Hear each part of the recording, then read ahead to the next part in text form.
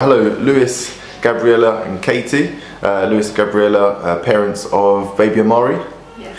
So what we'd like to do today, obviously Katie's been treating Amari for a little while. What we want to do is just go through a brief story of, first of all, what brought you to the clinic? Why did you come to seek Katie's advice? So we had issues with breastfeeding, a lot of latch issues, and I was told that she might have a possible tongue tie, but I just wanted to, or rather we wanted to make sure we gave her another option before having a not necessary cut. Yeah, well, she was delivered via C-section, what are they called? Forceps delivery, so it's quite an aggressive delivery.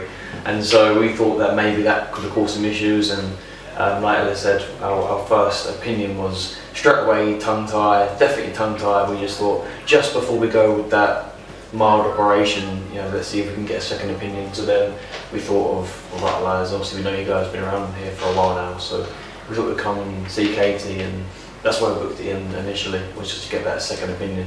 How long was Amari struggling for?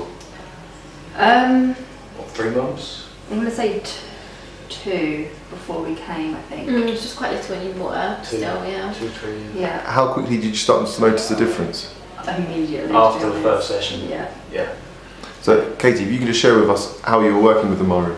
Yeah, definitely. So initially it was just an assessment to see actually did she have a tongue tie, and she was still able to lift her tongue and move her tongue from side to side, so it didn't appear that even if she did have a slight tongue tie, it was probably quite a mild tongue tie. And then obviously she was born by forceps, so really we did a full assessment of her head, her jaw and all the muscles that she would be using when she's feeding. And there was quite a lot of tension around there, which I think is why you was having issues when you were trying to breastfeed. So even from the initial appointment, we already started working on her mechanics with her jaw and the muscles that she used for feeding, and just starting to release those off and making her a bit more comfortable, which I think is probably why it started quite early on to have a positive impact on your feeding. And was there any management involved between appointments? It was just advice in terms of how they were feeding, and trying to get into a bit more of a routine with breastfeeding. I think that because it was painful for yourself, naturally you don't want to do it, so it was just working with both of them to kind of get a routine back together, and then we got there in the end, didn't we, and things got a lot better. Amazing. And how has your experience as parents been since bringing Amari here for treatment? A lot better. Like, we've been able to, I mean, I still pump, but I also am able to put on the breast when needed.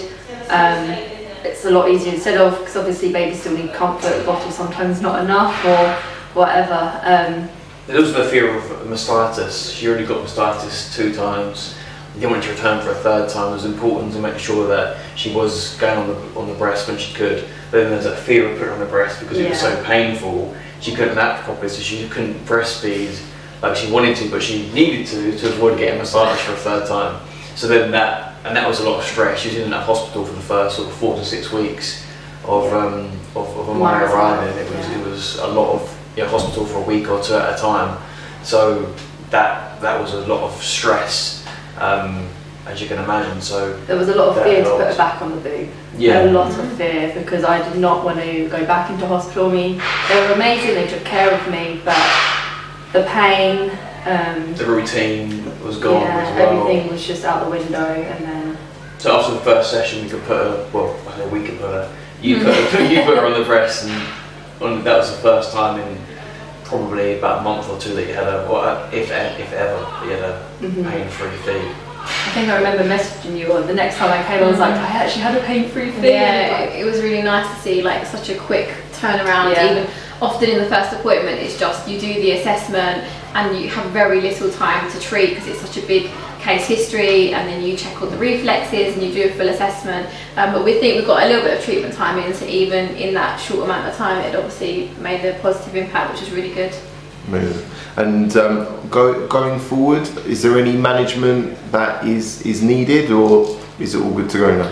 No, pretty much all good to go, and I think that together we got Amari to a place where, like you say, now you have the flexibility. If she wants to breastfeed, she can. If not, she's fine with bottle, and I think that was the most important thing. It wasn't about pressurising Amari to be breastfed. It was just about getting her to a place where you and Amari were both comfortable with breastfeeding and bottle feeding, which is where you're at now, and that was the most important thing.